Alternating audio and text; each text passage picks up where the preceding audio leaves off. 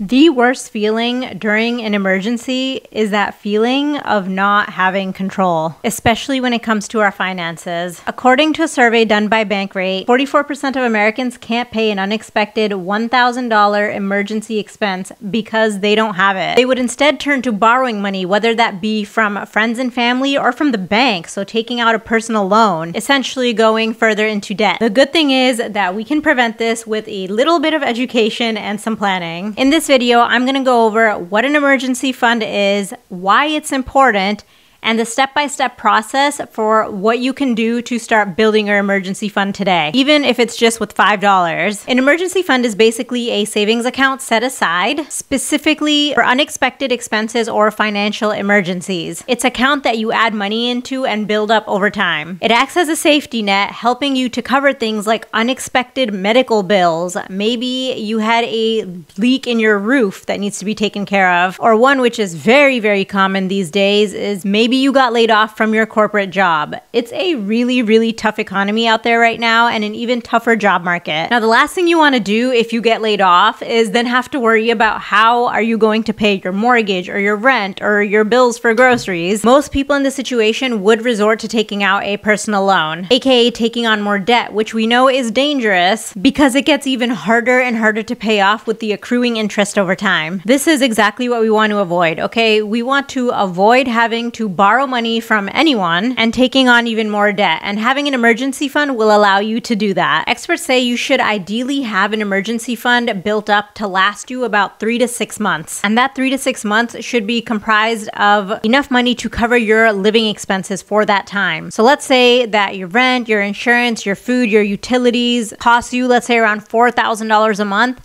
That means that to cover 3 months worth of expenses, so for a 3-month emergency fund, you would need to save about $12,000. Now, if you can work up to building a fund that covers 6 months, this is even better. This way, if you lose your job, you know that you're covered for a few months and you can look for a new job in peace. Now that you know what an emergency fund is and why it's so important, let's get into how you can actually start building your emergency fund. By the way, if you're getting any value at all from this video, it would really mean a lot to me if you went ahead and hit that red subscribe button. This way, you will be notified anytime I upload similar videos. Step number 1 is to create and evaluate your budget. And the reason why I put this at number 1 is because it'll give you a snapshot of where you currently are at financially. Budgeting can be really simple. It does not need to be anything complicated. It can literally be just you taking out a piece of paper and a pen and writing stuff out, or just writing stuff up in your notes on your phone. A good starting point is to look at how much money you're bringing in. So how much money every month are you bringing in from your job or investments or side hustles, whatever it is.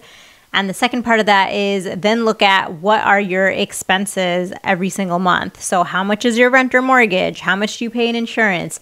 How much do you pay in gas and utilities and food and going out with friends? All of that. Write this all down so that now you have an idea of how much money you have going in and how much money you have going out. You can also take this as an opportunity to see where you might be overspending and where you can kind of cut back and reduce some of your expenses.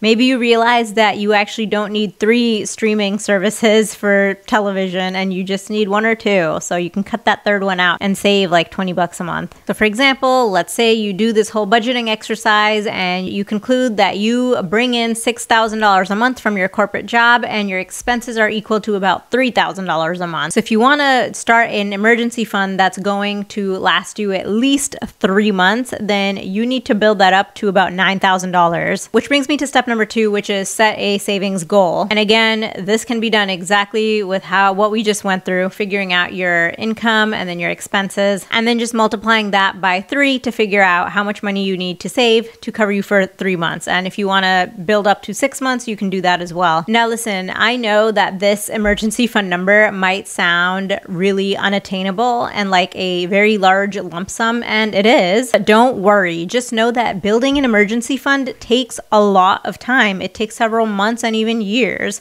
So don't stress out about it. The important thing is that you have a plan in place and you follow it consistently. Step number 3, now that you have budgeted and you have your savings goal, step number 3 is to open up a savings account. Now I say open up a separate savings account because it's important to have this separate from all of your other funds. You do not want to dip into this account you want to pretend it's just not even there and just know that it's completely off limits. Pretend like it doesn't even exist. You can usually just open up a savings account online, but if you do have some questions or you're not really sure what kind of account to open, then you can totally go into your local bank branch.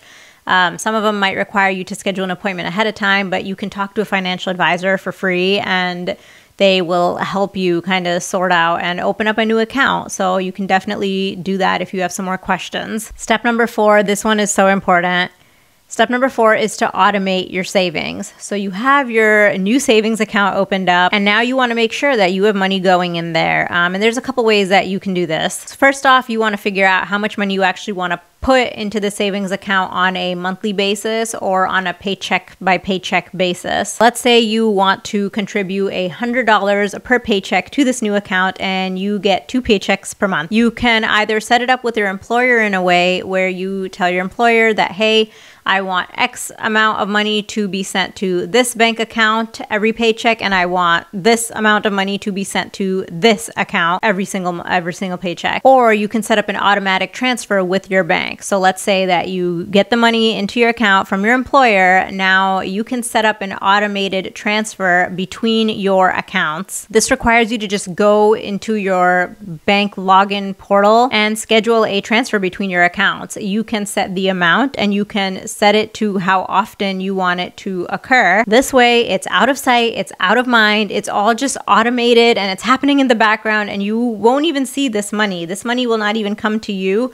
It will just go straight into your emergency fund account and you will slowly be building this up in the background. Step number 5, now this might be one of the hardest steps, but step number 5 is to stay consistent with this whole model and stay consistent with it for months and years to come. As I said earlier, building an emergency fund is hard and it's a large lump sum, but it's very important and it takes time. But the important thing is that you have a plan, and that's exactly the plan that we just laid out in this video. And honestly, if you have the automated payment set up, then you should be completely fine, good to go.